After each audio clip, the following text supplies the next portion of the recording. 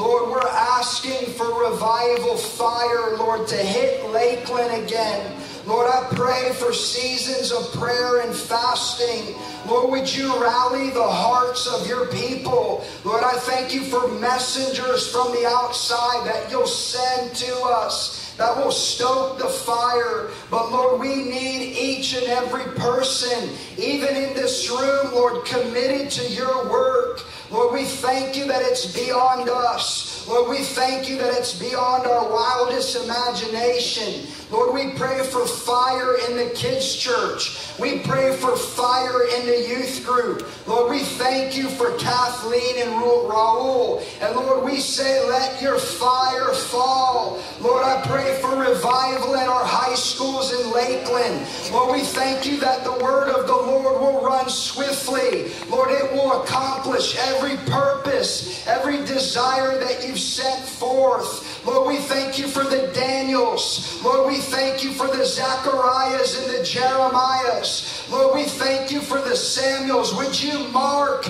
your messengers in Lakeland for your glory, God? Lord, we pray for the college campuses. We pray for Florida Southern. We pray for Southeastern. We pray for Polk State. Lord, we thank you for this millennial generation. Lord, though they're lazy, we're asking that you would release a laboring spirit, God. Lord, release a laboring spirit in Lakeland. Lord, charge the atmosphere with light. We ask that you would break the power of addiction. Lord, break the power of pornography off this generation and raise up a generation of God gazers. Lord, we declare to Lakeland, come and kiss the sun. Lord, we declare to Lakeland, come and be transformed by the power of God. And Lord, I pray for the church in Lakeland. We cry out for unity.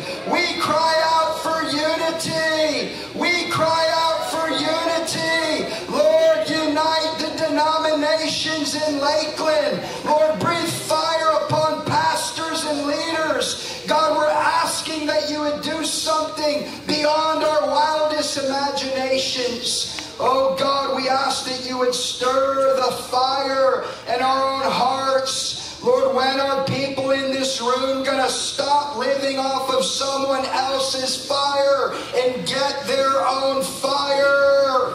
God, release fire. Lord, rip the feeding tubes out of our mouths and our hearts from living our life off a man or woman in the pulpit. And God, would you teach us how to pray? Would you teach us how to encounter the Lord of glory? Lord, we need oil in our lamps. Lord, we need oil in our lamps. Lord, keep us burning. Lord, keep us burning. Lord, give us grace to raise up disciples. Lord, I want to raise up and launch out 10,000 messengers to the nations. Lord, I'm believing you for a Bible training school. Lord, I'm believing you that you'll send men and women from the four corners of the earth that would be a blessing. God, we ask that you would do it in the name of Jesus. Come on, I could pray all day. Come on, pray. Pray. God, we ask more than enough. I don't care what it's going to take. I don't care what it's going to cost us. I don't care if we can't see it in the natural. Let's begin to prophesy it. Let's begin to awake and shake ourselves up out of our slumber. Lord, I thank you that the giftings that you've given us aren't for us. They're for your body. And Lord, I call upon men and women in this room who are allowing the gifts that you've put inside of them to become dormant. Lord, I ask for fire this morning. Lord, I ask for fire this morning. Lord, I ask for fire this morning. Position us. Place us, God. Awaken us in the name of Jesus. Oh, I believe the Lord is saying we're not ready for what's coming. Many of you are looking for a stream, and the Lord says a tidal wave of my glory is coming. And you've got to begin to get ready, for my glory is going to roll.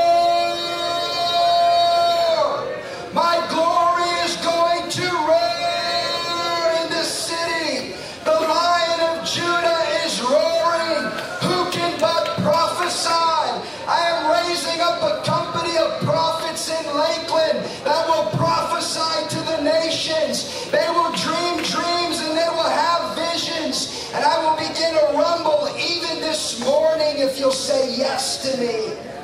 Yes, Lord. Yes, Lord. I don't care what people think, Lord. I don't care how many people. We just want disciples. Like the Lord is saying, many of you are asking, waiting for man to ask you to do something. And the Lord is saying, I'm asking you to do something. You're looking for man's permission, and God says, I'm giving you permission. Give us dreams and visions even right now, Lord. We ask that the spirit realm would become open over Lakeland. Lord, we know that your plans have been aborted many times in this city. Lord, we're asking that you would go full term here.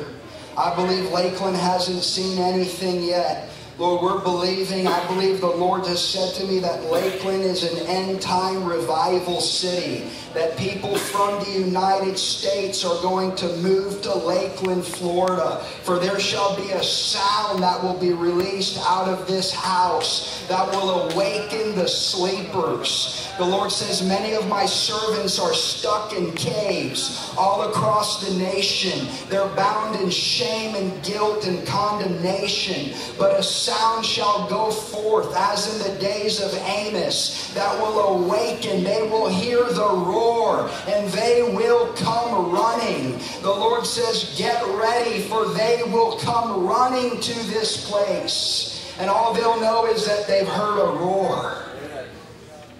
Oh, I hear the Lord saying that the days are over where people move to cities because they get a job and then they'll find a church. I believe the Lord is saying that people are going to begin to move geographically because they sense the presence. It's time for the kingdom to come, and then all else will be added after that. I believe that there's a geographic shift coming to the United States. It's a presence shift. People are going to begin to move because they sense that the presence of God is beginning to stir them, and then they'll get a job. And so, Lord, I ask that you would stir us, stir us, stir us in the name of Jesus.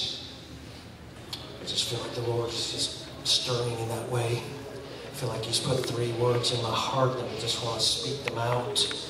One, the Lord is saying focus is absolutely essential. It is so easy to be sidetracked. Have you not seen in the history of my people how they have started so well? Saul, I called you to myself. I gifted you. You were small in your own eyes. And what happened to you? You were corrupted by your own PR. You were corrupted by what men said to you.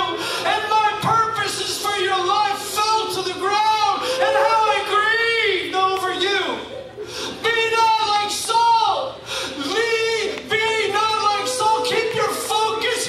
The one who is worthy to be glorified and honored and pointed to is the Lord Jesus Christ, who gave himself as the perfect sacrifice and Son of the Father. There is no other focus.